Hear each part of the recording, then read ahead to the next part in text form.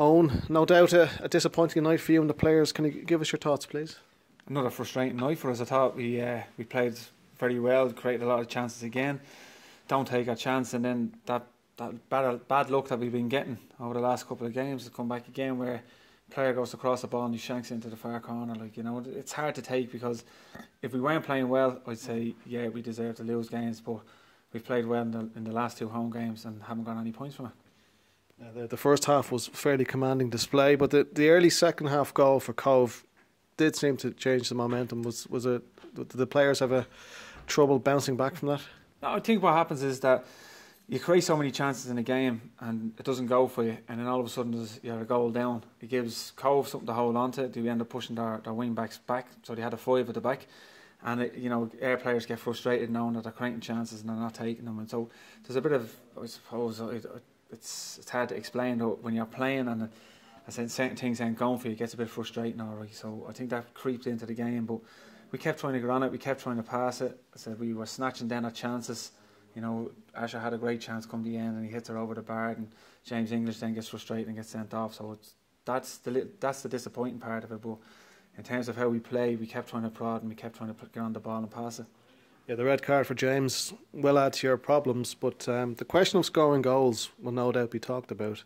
How concerned are you with the league amount of goals, especially in the last 4 games? Yeah, look, it's difficult. It's hard. If you look at our centre forwards, we've Lindsay, who's out injured, but he came back there a couple of weeks ago. He's only a week probably away from playing again. And you've James English. We don't have the money to get the top centre forwards in the league.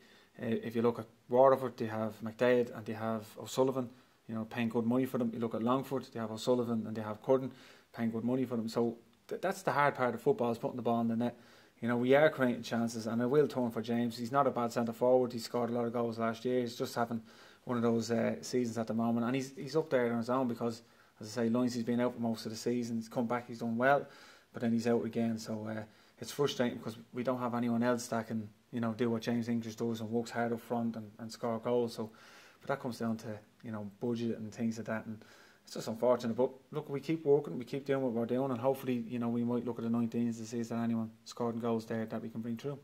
That's 3 defeats in a row now against very good opposition, has to be said. But is promotion, do you think, still possible? Of course it is. I mean, the one thing about the 8-team league is that you win 2 or 3 games, you're back up.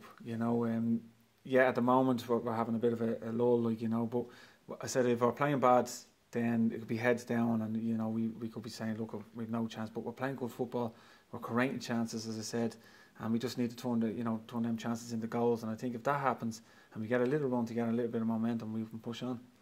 A few days off now before the next game against Waterford. Will the sending off for James tonight give you a chance to perhaps refresh your thinking about how things are going forward, or any other changes on the team? Well, we don't have many options, with Jamesy out and with Lindsay, as I said, with a hamstring strain.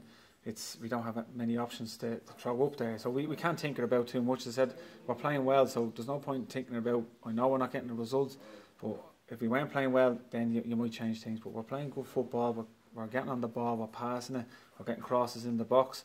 So we just have to keep doing that and believe that it'll turn for us. And as I said, there'll be times where we don't play as well and we'll win a game. So, as long as we keep doing the right things, then I'll be happy with that. Just to finish, the back 4 has looked very, very solid, has to be said. Midfield seems to be solid also. Dave O'Leary coming in has played well. Mark Hughes has looked excellent. That's certainly a positive for you. Yeah, this was said, we've good ball players. We're looking for Mark to get on the ball and Dave O'Leary, and they do that in abundance. Ada was very good, Dale's very good, they get on the ball and pass it. And, as I said, if you think of the goal tonight, it's a cross that goes into the far corner, and those are the little things that are going against us at the moment. We're hoping that maybe we'll shank a cross and it goes in, and it might turn for us. But no, look, we're not going to get right. We are frustrated about results, but we're not frustrated at how we're playing. And if we keep getting on the ball and keep doing the right things, then it'll turn for us. And you've seen the fans there tonight. They appreciate that the players were giving her everything again tonight. They threw everything into the game. They played for the jersey. They're not, as I keep saying, they're not playing for big money. We don't have it, so they're playing for the jersey and they're trying to express themselves, which the fans, I think, appreciate. Oh, thanks for your time. Thank you.